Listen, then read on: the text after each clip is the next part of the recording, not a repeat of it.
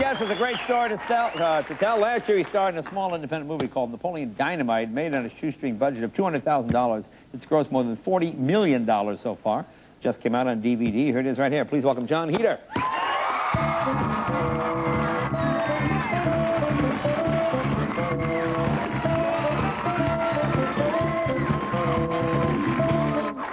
for coming. Thanks for having me.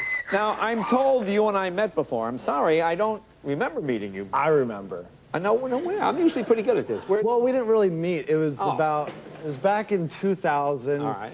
And my brothers and I were on a trip to Los Angeles, and along the way, we stopped by an In-N-Out in Vegas. An In-N-Out burger. Yeah, yeah. And we were there, and you came in, and we're like, oh my gosh, it's Jay Leno. And I was like, well, I gotta go at least make my presence known somehow. So I walked up to you, you were ordering your burger, and I was like, excuse me, and I grabbed the ketchup, and you're like, what? I was like, sweet, you see that? Oh, yeah, I remember now. Yeah. Holy shit. Yeah, I don't eat in the hotels. I go to In-N-Out.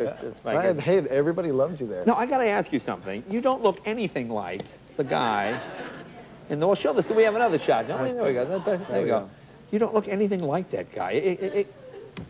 Explain this here. Well, when we, we made it, I had a... Number one, that's a perm. This is my real hair. Oh, this is your real hair. Okay. This is how it goes. Okay. It's still messy. So that was a perm. Yeah, that was a perm, and then they gave me some glasses and the moon boots, and those are my real teeth. I've been questioned before about how'd you do the buck teeth. Isn't that awful? People, yeah, hey, how'd you get those goofy teeth? I hate people.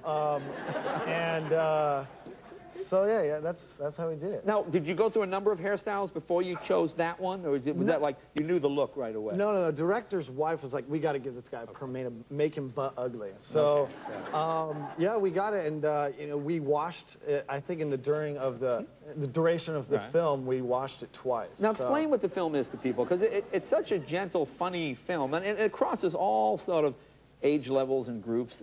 Explain a little bit.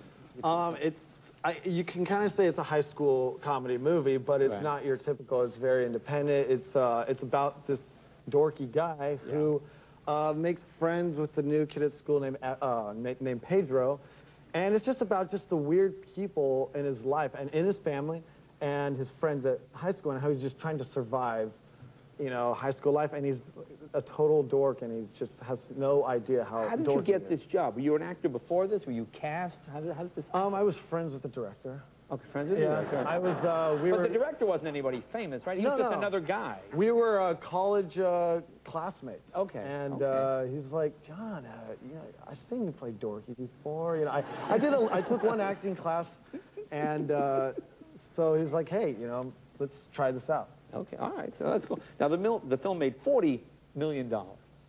How much did you make off of that? Can I ask you that? Well, I was paid $1,000 to make. Good negotiator. Yeah. I was just like, I better get my deal. It was only a month's work. Well, you're a college kid, that's great. Yeah, I was just like, but did you have any idea, I mean, you're shooting this, and you and your buddy, and it's low budget. I mean, did you have any idea that it was going to turn into this sort of phenomenon? Or you just think, well, it's a nice little movie? We had no idea. Yeah. We were just, we hoped that it would do well, and we were like, if people latch onto this the same way the crew did. I mean, when we made the movie, we were quoting lines before we had shot the scenes. Oh, cool. So everybody loved the script, and so you moved to L.A. When did you move to L.A.? I moved at the beginning of the summer. Okay, and how'd that go, okay? Yeah, I mean, I actually, before my wife moved down, I was living with the producer/editor of the film on an air mattress in his apartment up until, a couple months ago. So it was, I actually really grew attached to that mattress. Really? All right. It was comfy.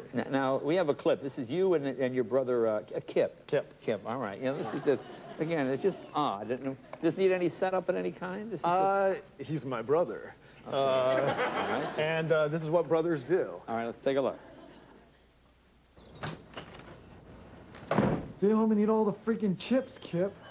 Napoleon, don't be jealous that I've been chatting online with babes all day. Besides, we both know I'm training to become a cage fighter. Since when, Kip? You have the worst reflexes of all time. Try and hit me, Napoleon. What? I said come down here and see what happens if you try and hit me. Such such an idiot. Let me see what your best move is.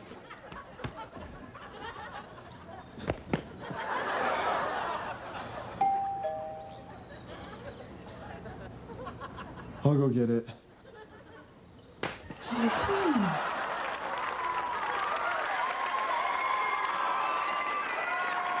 Wow, it's the Beatles.